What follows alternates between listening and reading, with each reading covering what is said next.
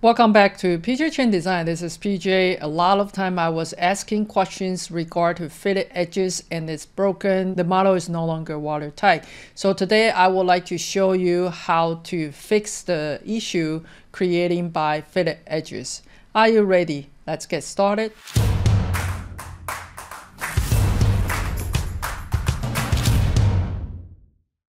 Today's video is going to answer the question for the fitted edges, and this is a really common issue happen when you have the edge is perfectly aligned for something like that.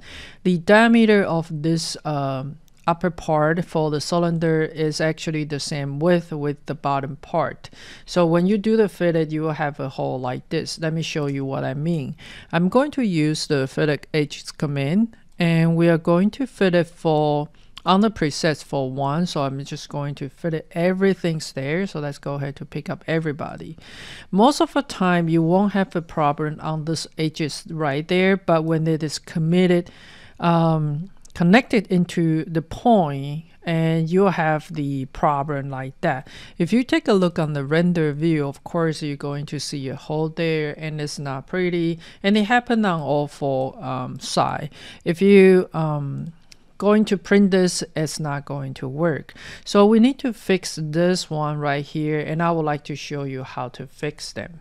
Well, first of all, I'm going to extract the surface of this one and this one, and also this one and this one. So we're gonna fix on one side first, and we just copy to the other side. Notice that those two are actually overlapping. If I change this into other color, you can see this one, because the radius is it's bigger than the edge that it has, so it has this problem over here. So the way that we are going to fix is we need to trim away all the way that is overlapping into this area right there. So I'm going to use a command for just drawing a line, but it's the line from the midpoint. And right here, I'm going to snapping into where it's intersect there, because that is where the point need to be trimmed. And you can make sure that on the bottom right here on the intersect, it is click. And you want to snapping into the intersect, and then that's coming into the front view and making a straight line, and that is longer than the area. And we want to do both sides at the same time, so that's mirror to the other side. And we want to use those 2 curves and trim all the area right in the middle. So let's go ahead to trim those guys here and also trim those guys here. Because I'm in the front view, so I may trim both back and forth, and that's fine because we need to cut them off anyway. So now you have a good connection right there with this point. There's no overlapping right there and coming down there. If you're afraid of this may not be 100% correct, because that point we can take a look. Sometimes if you wanted to zoom and you zoom too much and all of a sudden you are running into the interior or it's off the camera, what you can do is coming into the set camera, and you want to place the target, and you want to snapping into this endpoint. And let's take a look one more time. We just need to make sure it's right at point. And take a look on this one. It's actually a very good example here. I thought I was having an intersect, but it's more point that is intersecting in the problem area. So we actually need to trim it wider, and I'm glad that I find out at this moment. Let's go ahead to moving this past this point, and let's give it a try. I'm going to use that to trim off those, and double make sure that we actually trim off the problem area. So now it's a nice edge there. And if that look good to you, let's go ahead to pick up this curve, and we want to mirror to the other side. And again, using this curve, we wanted to trim this one here. All right, so now we have a clean cut, and then we need to duplicate all the edges. So let's go ahead to use duplicate edges. And we want to duplicate this guy, this guy, this guy, this guy, and let's go ahead to join them. And let's duplicate it one more time. Again, duplicate edges, and we're gonna pick up this one, this one, this one, and also the same on the other side, and hit enter. Make sure you join them. Now let me turn in this curve into the red color and turning this curve and this curve into the green color here. All right, so I can use the red one. Just want to make sure that they are correct. We wanted to trim all the extra for the green one here, green one here. So we want to just keep it within that distance or the boundary right there. Okay, so now if you just go ahead, you want to do a sweep 2, you're gonna have a bump here.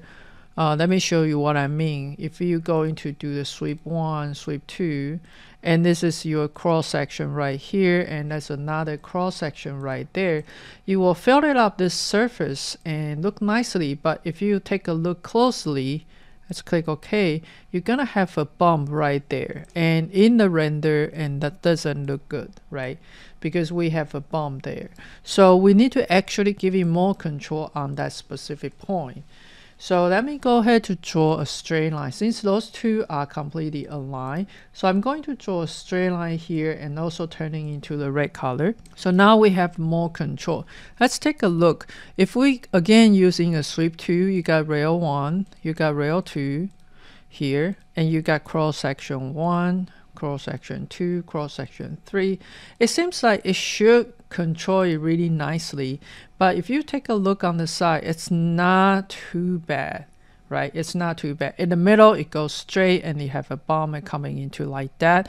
Let's take a look on the render view, and it's not too bad right there. All right, so for the comparison, I'm going to show you another way.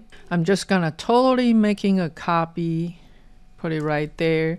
And in this one, I'm going to delete what we did. And another way that we can use is under the surface, you have curve network.